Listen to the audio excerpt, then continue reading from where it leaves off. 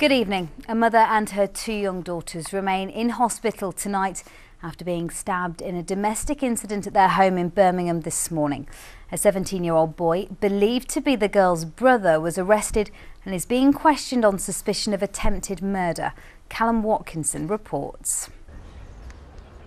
When the police arrived here this morning, they found a 10-year-old girl stabbed and bleeding in the street outside, and a teenage girl and a woman with multiple stab wounds inside. They are all members of the same family. The 999 call came from neighbours. Jeff Woods lives a few doors down. I just heard the lady screaming. I got dressed, went to go and see what was happening, and I saw the lady with a little baby on her lap. There was a couple of teachers what come from school what was giving help. You don't expect anything like that to happen, do you? It's just good community, like, you know.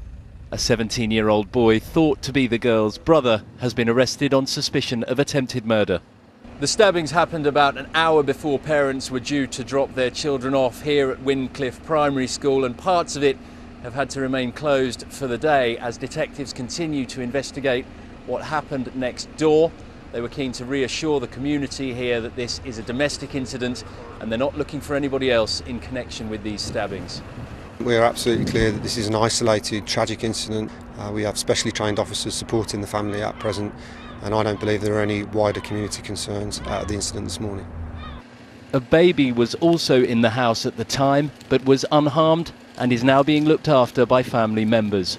Callum Watkinson, ITV News, Small Heath. A mother's been stopped from breastfeeding her newborn baby at a Warwickshire hospital. Gemma Murphy said she was asked to move to a private room by staff at St Cross Hospital in Rugby because she might offend other patients. Daryl Murphy has the story. New mums are usually told breastfeeding is the healthiest way to feed their baby. But when Gemma Murphy tried to do just that with 6-week-old Neve at the Hospital of St Cross in Rugby, staff told her she wasn't allowed. The lady said it would offend the other patients if I were to breastfeed in the waiting room. Now, this particular waiting room is very small. There were just a handful of women in there, all of whom were heavily pregnant. I don't think they would have had any issues whatsoever with me breastfeeding there. Gemma, a first-time mum, was visiting the hospital in December for a 2-hour test to check if she still had a type of diabetes which she developed while pregnant. Eventually, she was taken to a separate room where she was allowed to breastfeed in private. Afterwards, Gemma complained to the hospital but didn't hear back. Then last week, she saw the TV coverage about Emily Slough, the mother from Rugeley in Staffordshire, who was labelled a tramp on Facebook for breastfeeding in public.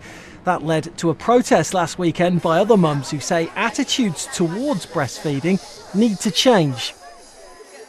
People are unhappy or maybe uncomfortable with women breastfeeding in public.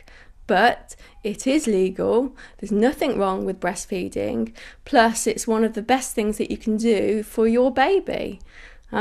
So I'm keen to highlight the need for more people to accept that women will be breastfeeding in public. The Hospital of St Cross has since been criticised by the National Childbirth Trust and the Royal College of Midwives, who've described Gemma's treatment as disgraceful. Bosses at the hospital told us they do support breastfeeding and are investigating what happened to Gemma.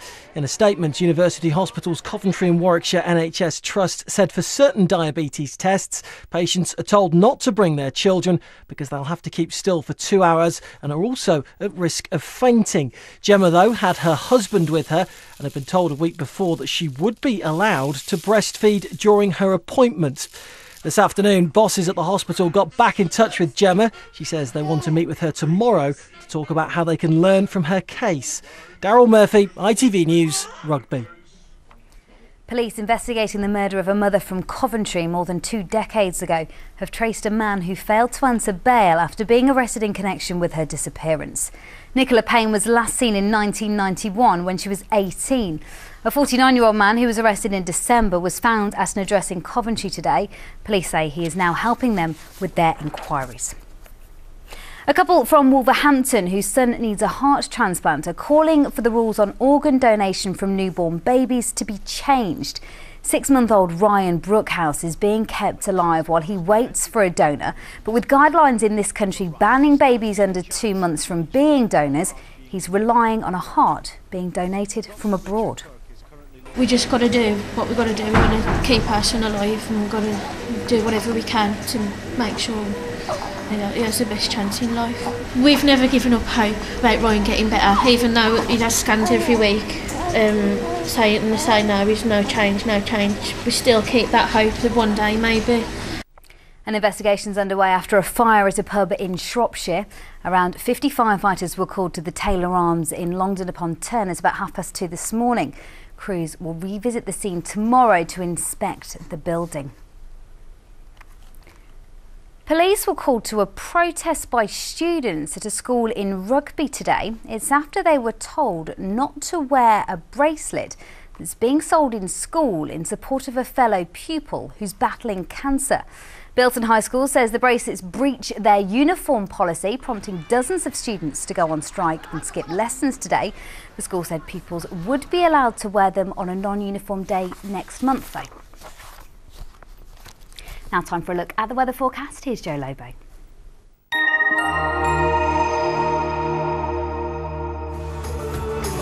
A short break, whatever the weather. ITV Local Weather, sponsored by Centre Parks. Good evening. Been another very pleasant day today so far. Sunny spells, warm conditions as well, but things will change by tomorrow. Expecting more showers, cooler weather as well. But if you're out and about, make sure you have your brolly with you because it is going to be a wet one by the afternoon. Tonight, first of all, temperatures are holding up about 6 or 7 degrees Celsius, feeling much clearer around the northeastern parts of the region. Tomorrow morning, thicker cloud, especially the further south around Herefordshire and Worcestershire. Before tomorrow afternoon, those showers start to move in. A very wet afternoon ahead, feeling much cooler with that breeze too. ITV Local Weather, sponsored by Centre Parks.